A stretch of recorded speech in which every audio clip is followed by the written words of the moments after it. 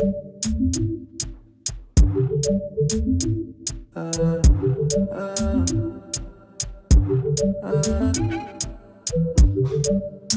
you, answer your phone, I'm calling you. Ever since I said I want. Hello guys, welcome to Boxing Blog Center, the home of Nigerian Boxing. And please, if you're new to this channel, make sure you click the like and of course the subscribe button right now, and also go to the notification bell icon, click it and select all, so turn up a new banger, a new exclusive video will definitely be notified. Let's talk about Francis Ngannou, aka the Predator. Well, we all know that he's been officially ranked by the WBC, steadily sitting at number 10. Very interesting that WBC decided to rank Ngannou above every other heavyweights who've been like basically fighting their way up for a long time. We know that boxing is a business, but I don't think he deserves that now. Of course, we know he beat Fury. I would say he beat Fury. Let's keep it right. I think he beat Fury, but it still, even if he beat Fury convincingly and stuff like that, it still doesn't deserve that.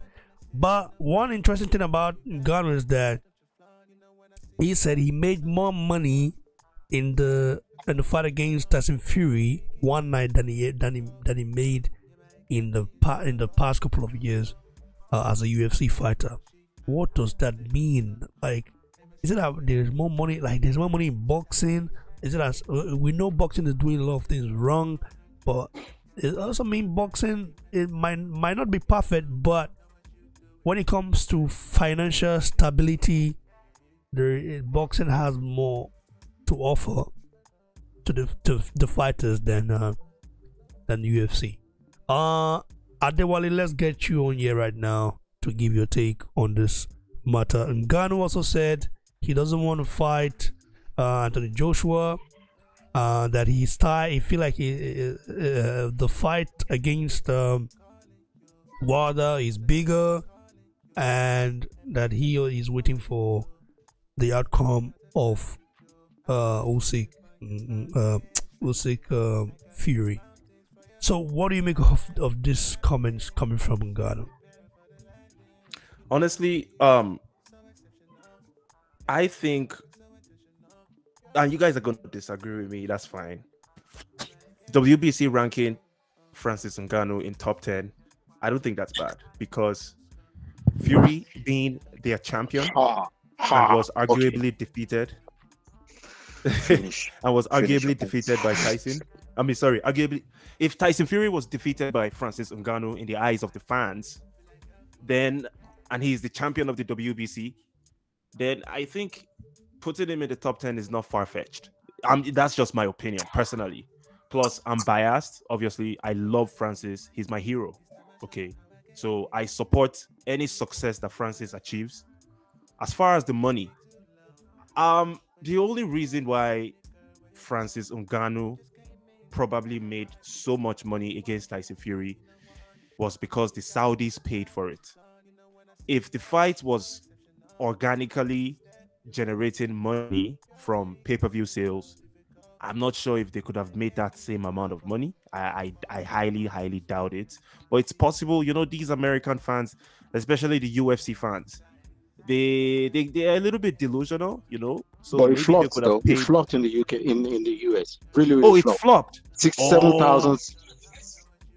Oh, I heard those rumors. 67,000. No, it's not rumors. 67,000, and in the UK did 385.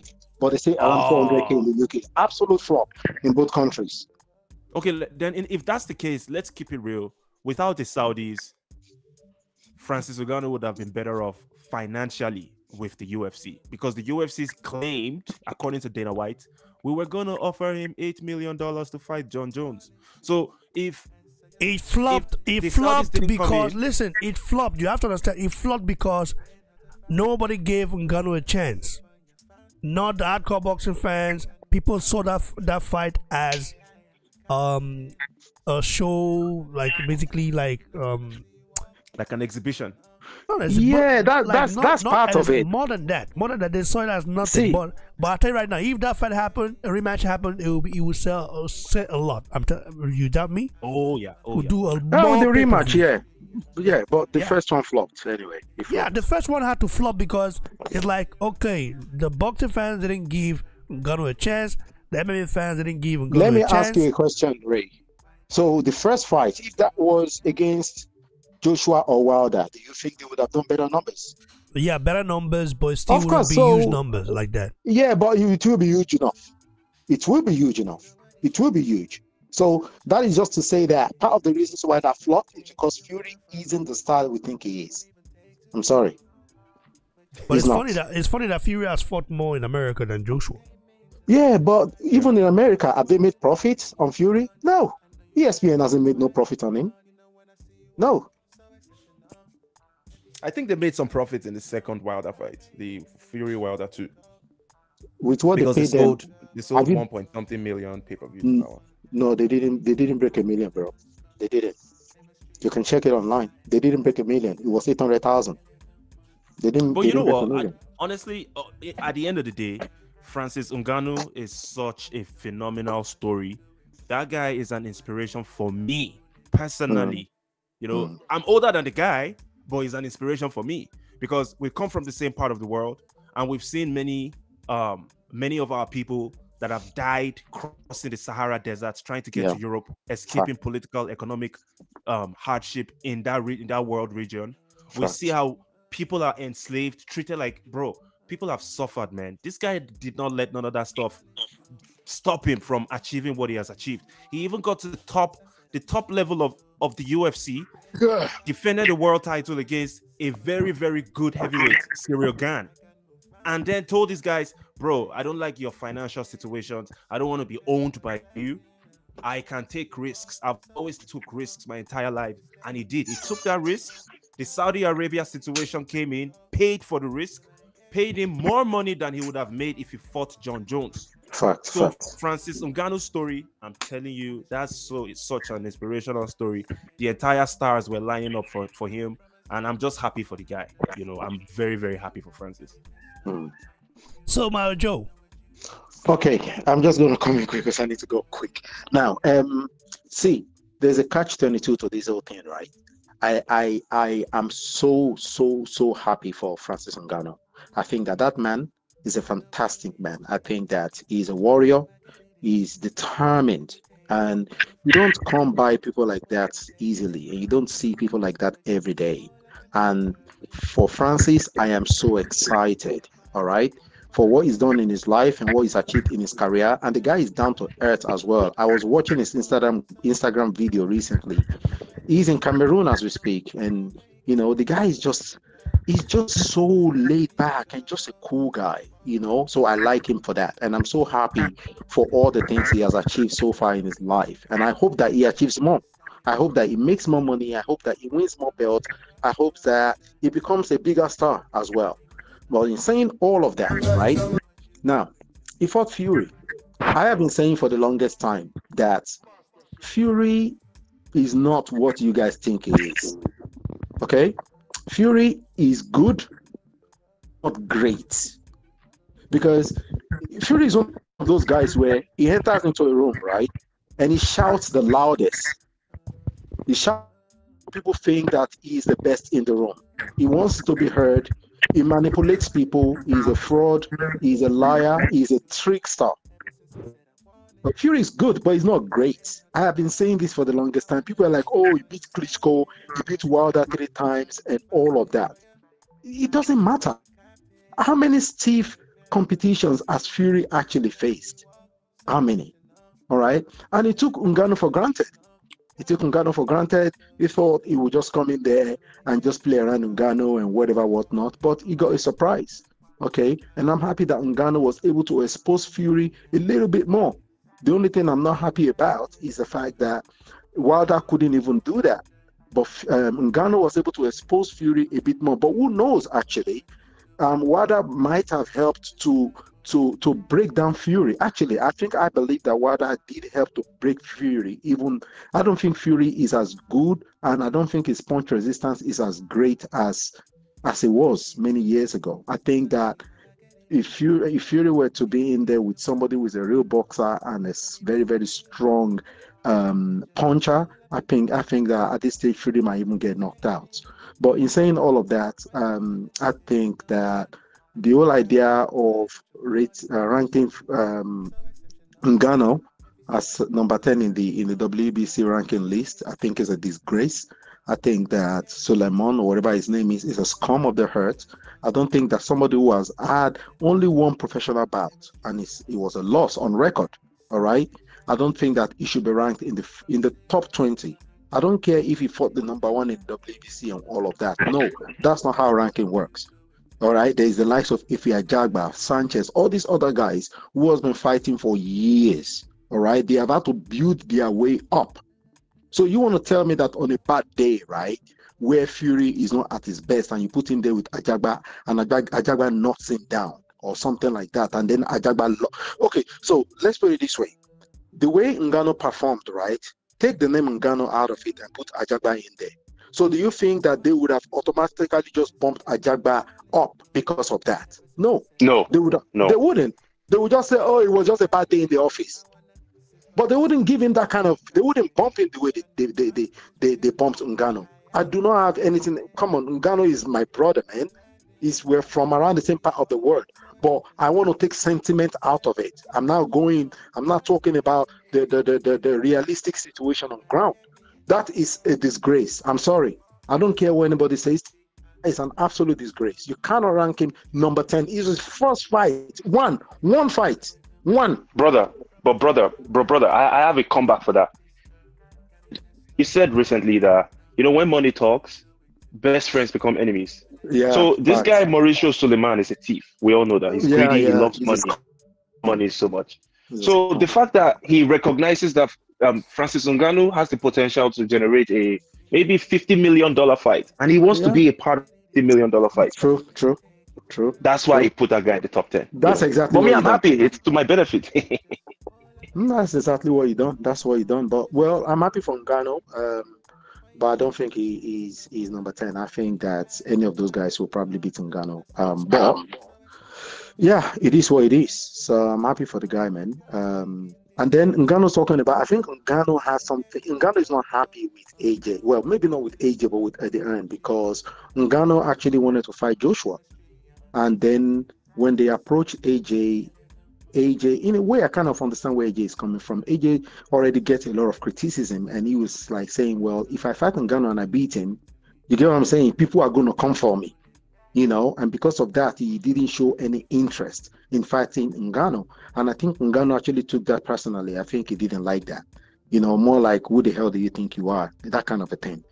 And that's why Ngannou is sounding the way he is, saying that the fight against AJ, blah, blah, blah, is not interested, but you prefer to fight Wilder or Fury. But I think the fight he should be going for should be a rematch with Fury, in all honesty, because that has already gathered a lot of steam now, and it's probably going to be a big fight. But do I see that fight happening? I don't think it's going to happen, because, in my opinion, Usyk is going to defeat Fury, and Fury is going to retire. He's not even going to have a rematch with Usyk. So that's how I say it. Thanks, bro. Tajagbe.